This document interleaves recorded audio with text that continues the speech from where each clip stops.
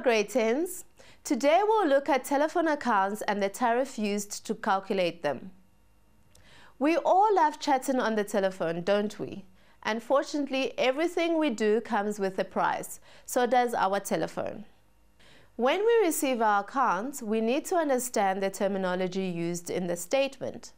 Let's look at the telephone account received and explain all the parts. The account holder's details are printed at the top of the invoice. An invoice is issued to inform the customer of the amounts due on an account. The balance brought forward from the previous invoice was 1,385 Rand 46 cents. The next line on the account shows that the customer had paid an amount of 2,136 Rand and 42 cents. Notice that the letters CR appear after the amount. This means that the telephone account has been credited or paid with that amount. On this account, the amounts having no code behind them are debits. This means that the customer is still in debt with the telephone company. The abbreviation for this are the letters DT. After the calculations have been done, the opening balance on the account is now 750 Rand and 96 cents CR. This CR means that the customer was now in credit on his account. In other words, he had paid in advance. This invoice has a cost of 1,035 Rand and 22 cents. It is important to be aware of the different sections the statement is divided into. The next section of the account is the invoice. The invoice is the detailed breakdown of an account that is payable and usually lists all the items separately. You will notice that the value added tax, or VAT, is added to these. We will discuss VAT in more detail in another video. The telephone company has also charged interest on the overdue amount, and this is also added to the amount due.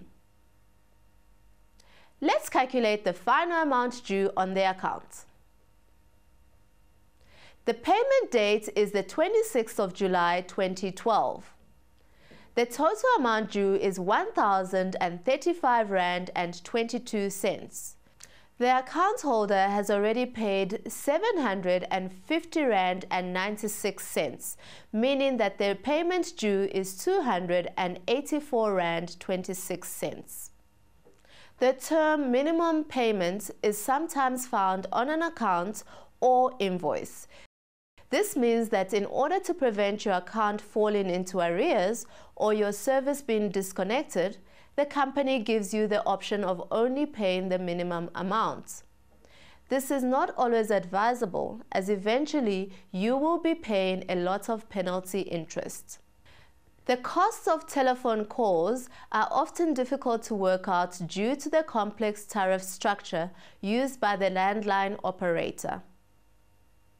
Little, who lives in Bloemfontein, needs to make a call to his uncle in Johannesburg and speaks for 5 minutes.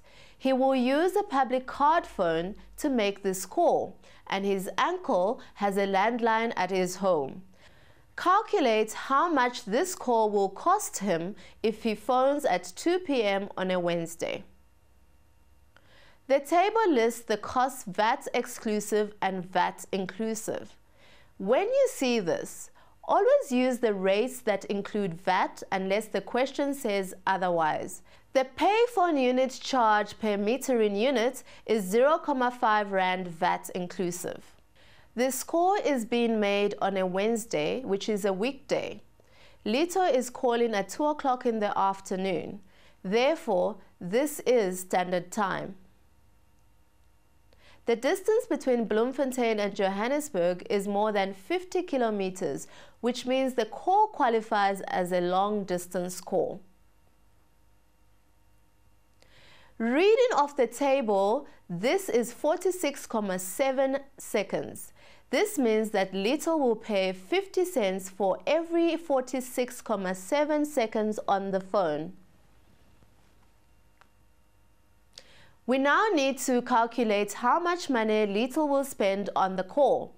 We first need to calculate the number of units he will be using and then multiply that by the cost of each unit.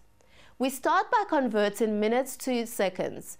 There are 60 seconds in 1 minute. So 5 times 60 tells us that 5 minutes is equal to 300 seconds. Divide the number of seconds by the metering period in seconds to obtain the number of units of the call. 300 divided by 46,7 equals 6,4239 and continues on. Now we multiply the number of units by the cost of each unit to find the total cost of the call. 6,4239 multiplied by 0.5 Rand gives 3 Rand and 21 cents, rounded to 2 decimal places. Thank you for joining us, grade 10s. Remember, the task for this section can be found in the finance task video. You will also be able to learn more about finance on our website, www.mindset.co.za/learn. Goodbye.